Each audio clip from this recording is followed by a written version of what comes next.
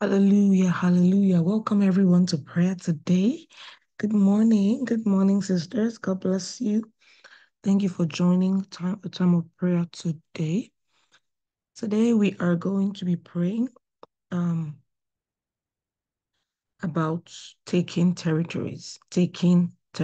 And if you've been here in the last few weeks that we've been praying together, you will know that we started on a premise. And the premise that we started off on is the fact that we are ambassadors, right?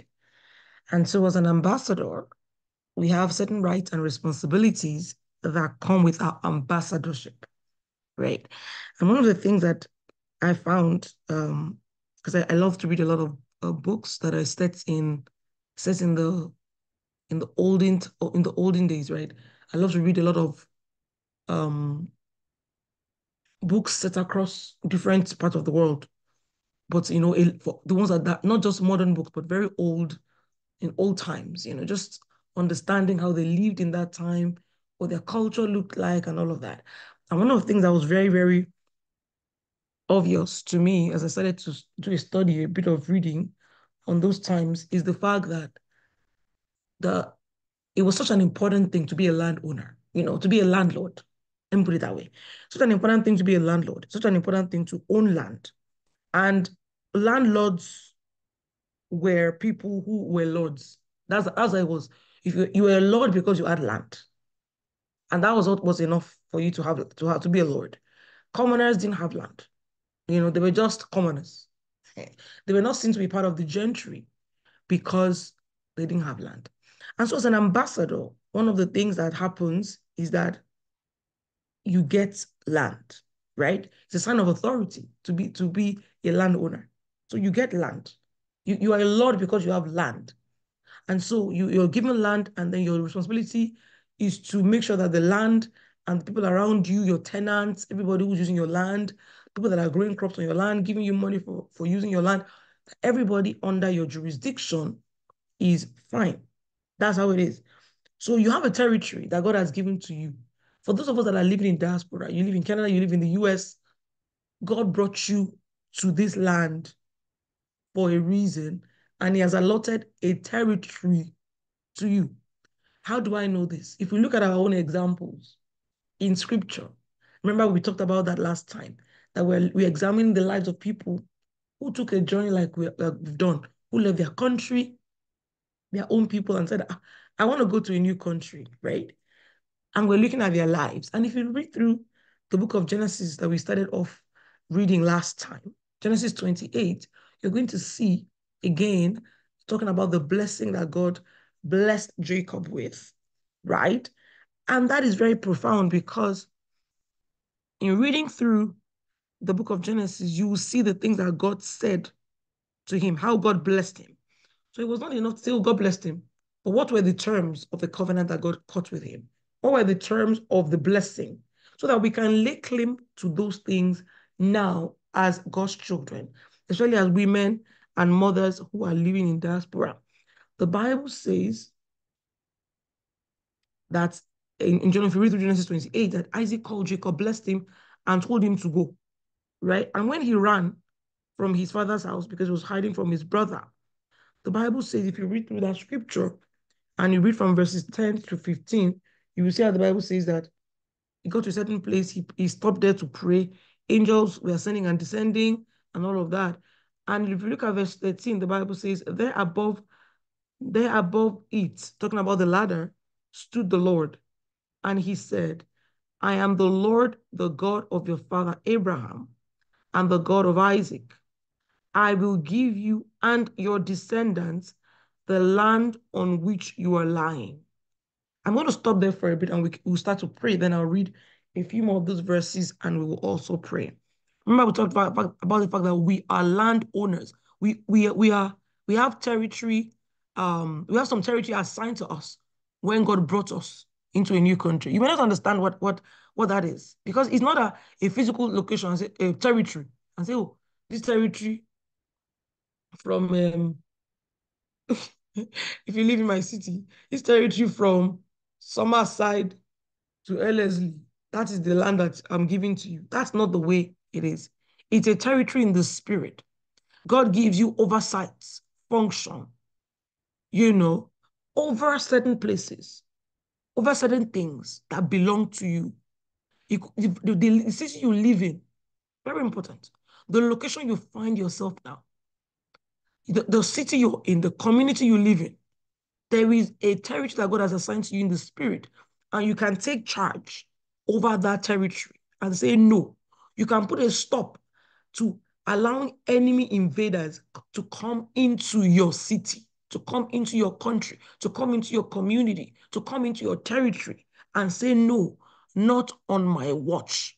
As a landowner, a person who has responsibility, a person who owns territory, God has given us two things. One, there is a benefit that comes from having land, having the territory. You reap the benefit of it. You get what belongs to you in that territory. At the same time, you have responsibilities. You have obligations over that territory to guard it, to make sure that the people in there are safe. Everybody who is under you is safe. They're protected because they are under your territory. That's a responsibility that is very important. And so when we start to pray today, I want us to pray with that understanding that we own territory. God has given us territories. He has given us oversight function concerning some territories. Right? So I want us to begin to pray today, starting with that scripture that we just read. It says, this land that you're standing on, I will give you and your descendants. I will give you and your descendants that land. I want us to begin to declare in the name of Jesus Christ and begin to say, Lord, I lay claim to my territory. The territory that you have given to me as a woman, as a Christian woman, as a Christian mother living in Canada, living in the USA. Father, I declare in the name of Jesus Christ that I begin to lay claim to that territory in any way where I've been negligent, where I did not even realize that I had a territory. And so I've allowed weed to encroach on my land, where I've allowed all sorts of things to take over my land, where I've not even been conscious and sensitive in the spirit to take charge over my land. Father, I ask for your mercy. And I say, Lord, from this moment, I come before you with an understanding that you have given a territory unto me, and I lay claim to my territory. I lay claim to the territory that you have given unto me. I take over that which belongs to me. I put my foot down and I say, this belongs to me, and I lay claim to it.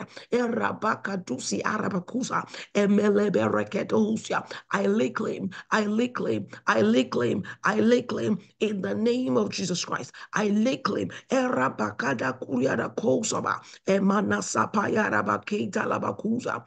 we declare in the name of Jesus Christ that we lay claim to that which the Lord has given unto us. In the name of Jesus Christ, I want you to begin to pray. One of the things that God has given unto you is your marriage. If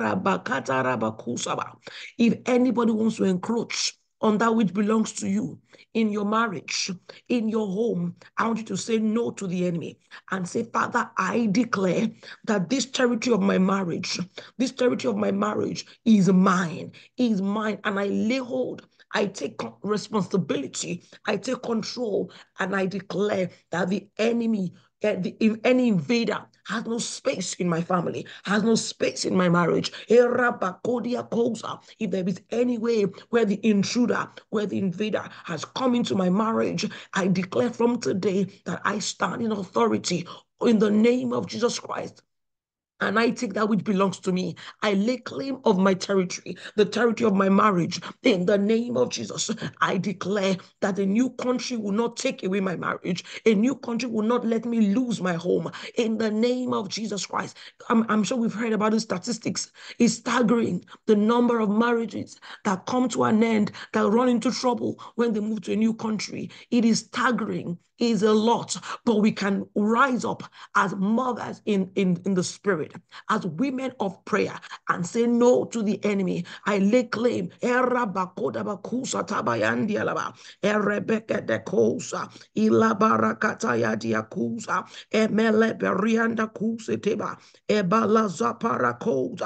lay hold in the spirit in the name of Jesus Christ. I lay hold in the spirit and I say my marriage is safeguarded from every cultural invasion, whatever it may be, whether it's the culture of the new country or the one you're coming from. Father, I declare in the name of Jesus Christ that culture invaders have no space in my family. I break the shackle, I break the hold of any cultural influence, of cultural lifestyle, whatever it may look like in this new country, where it may sound like a fancy thing to just be by myself and say, it doesn't matter, I don't care what you're doing.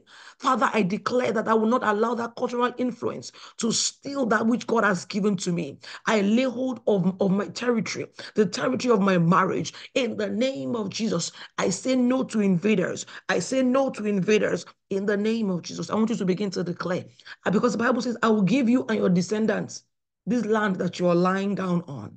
I want you to declare and say, Lord, I lay hold. I lay hold and I lay claim to the territory of my children. The culture will not take my children away. Corruption will not take my children away. A new country, a new land will not take my children away. I stand in authority as a child of God, and I declare that the land will not swallow my children. I say no, and I push back against every onslaught of the enemy over my children. I want you to begin to declare the same for all of your sisters that are here in this community and say, Lord, as women standing together in prayer, we push back against every onslaught of the enemy over our children. And we say these ones will not be lost. We stand in agreement and we intercede and stand in the gap on behalf of every child represented in this community. And we declare that no child will be lost to the enemy. We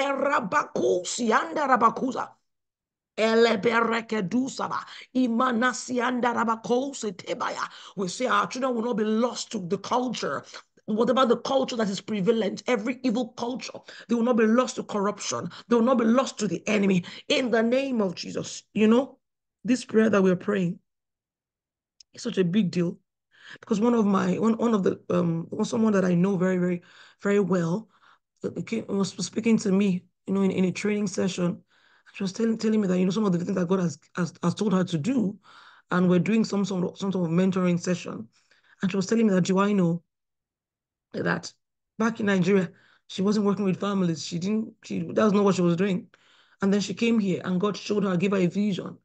And the vision was that in that vision she saw, how it is that you go to the airport, people are coming into a new country.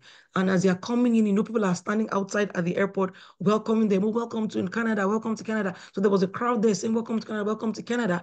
And as the people were coming in, some of them, you come into a new country, you have your trolley, you have your family with you, people are happy, everybody's excited to be able to come into a new country. And as they were coming in, the people that were telling them, welcome to Canada, will say, welcome, and they will collect one child. From each family that was coming in, they were collecting one child from each of those families.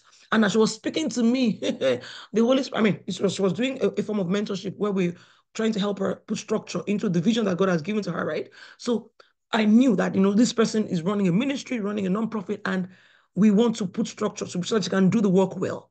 When she was saying, I said, this one that you have said to me, I know that God has put a vision in my heart. He's put a fire burning within me. He's told me that some things about the country we're living in and how we should take authority. But you are specific in this vision. God has shown it to you so that you can arise and fill a gap that is there, right? But for those of us that are listening to that conversation, who have heard that the land wants to take your children away, what's our responsibility? To say no to the enemy. To not allow anything, whether it is business, whether it is under the guise of, there are bills to pay. So therefore, we are very busy people. Whatever it is that the enemy wants to use, the lifestyle that we're pursuing, that is not allowing us to be able to take authority and lay our foot down when it comes to our children. I want you to know that this thing is real. For God to show somebody this vision, it means it is happening, and we've seen it. The enemy wants to collect that which belongs to you. He will give you in exchange for, this comfort of a new country, collect some things from you. But that is not the will of God for our lives. So when we are declaring, I want you to declare with understanding. When we say we are laying claim to our territory, to say, no, the enemy will not take that which belongs to me.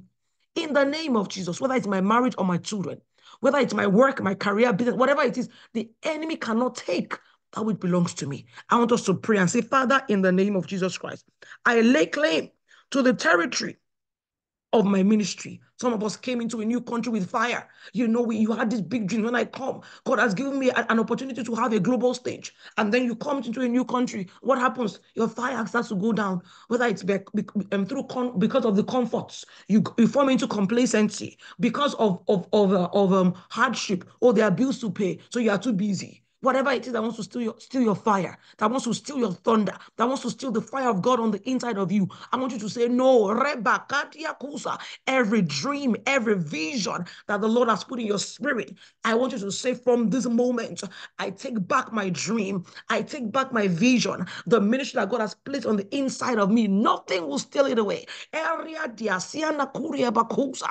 lay claim, I safeguard. Nothing will steal my thunder, nothing will steal my fire, nothing will steal my passion. In the name of Jesus, because the enemy is there, certainly wants to steal your passion. He's there lurking around, trying to find a way that would cut the vision of God in your life short. We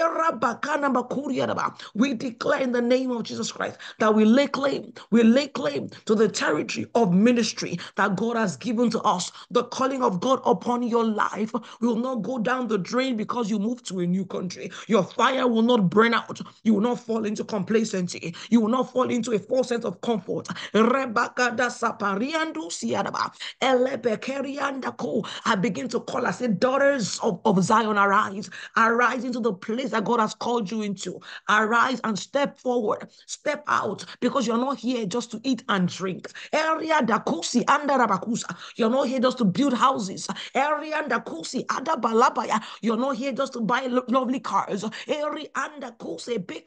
To say, yes, now I'm earning 6 figures or 7 figures. That's not why you're here. God brought you here for a reason. I want you to say, Lord, the enemy will not steal my fire. I begin to take back. There is a restoration of dreams. There's a restoration of vision, of fire. God gives you the grace to step into clarity. The enemy will not steal your vision in the name of Jesus Christ. I want us to pray.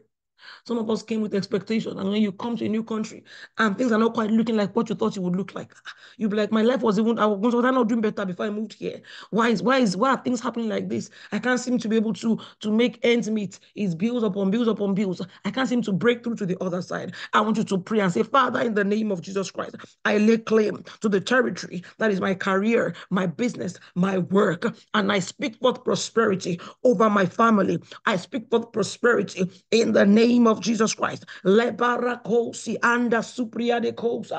speak forth the covenant of prosperity, the covenant of abundance, the covenant of increase over myself, over my family, in the name of Jesus Christ. Anything that wants to hold me down, prevent me from ascending and becoming all that God has called me to be, I declare in the spirit that I will rise. I will rise. I'm prosperous. I live in abundance. The enemy cannot steal that which God has given unto me in the name of Jesus Christ. The Bible says here in Genesis 28 that we read, it says that God told Jacob that, the land they are lying down is for you. Your descendants will be like the dust of the earth. You will spread out to the west and to the east, to the north and to the south. All peoples on earth will be blessed through you and your offspring. I will be with you, watch over you, keep you safe, and all of these covenants. By the way, I shared that playlist last week. I hope we were able to access the playlist and we prayed the prayers, because it breaks it down more for each of these things, that blessing that God gave to Jacob, right? God gave him this promise, but what happened? He went to his uncle. His uncle was cheating him, deceiving him, taking what belonged to him. It took him years to break the yoke of the enemy over him, right? And the Bible tells us something very profound, that even though the enemy wanted to subjugate and hold him down and say, you will not prosper in this land. But the Bible says that God gave Jacob a strategy to be able to lay claim to what belonged to him. And then the Bible says at the end of Genesis chapter 30, you read the last verse in that scripture, it says, and in this way, meaning in the way that God gave him a strategy to take some of the cattle for himself. In this way, the man grew exceedingly prosperous and came to own large flocks and female and male servants and came and camels and donkeys. I want you to pray and say, Father, nothing will hold me down. I will not be held down by what people say, oh, in this land, that's how it is. We just manage. No, that will not be me. People are prospering in this land. I can assure you. I can tell you for free. In case you didn't know, people are prospering, prosperous in the land. I want you to say, Lord, open my eyes to see. Open my eyes to see the strategy, the opportunities that you have laid out for me to step into. I will not be caught up in what people are saying, in what people are saying around me. I say I live in prosperity. I live in abundance.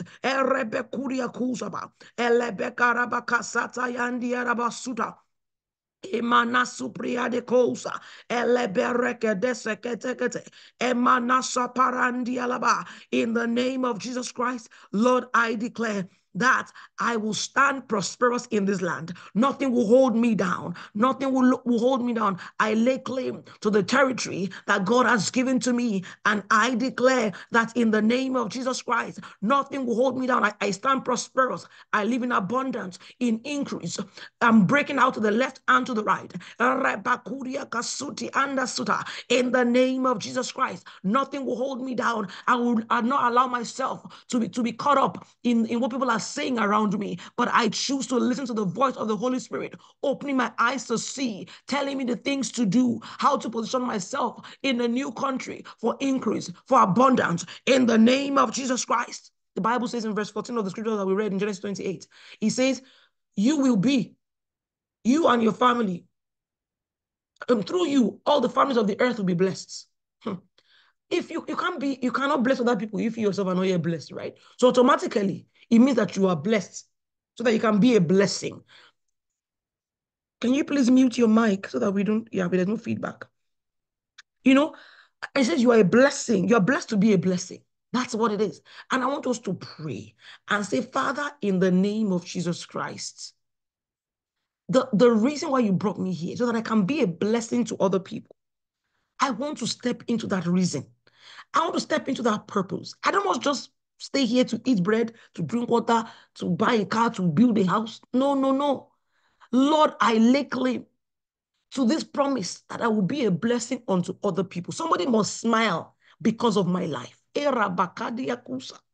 Somebody must smile because of my life. I was sharing with the ladies, in our UK, the ladies in the UK community, just yesterday when it was their own morning for prayer, and I was saying, I'm just use my life as an example, as a testimony, that when the Bible says you'll be a blessing to other people, there are people that I do not know from anywhere, that because I said, okay, Lord, this is my obedience. You do with it what you want.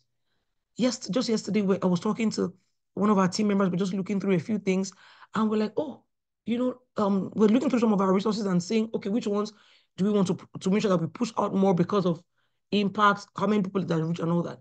And we open one platform, and we see 82,000 people have been blessed, have been reached by that resource. And I just looked and I said, huh?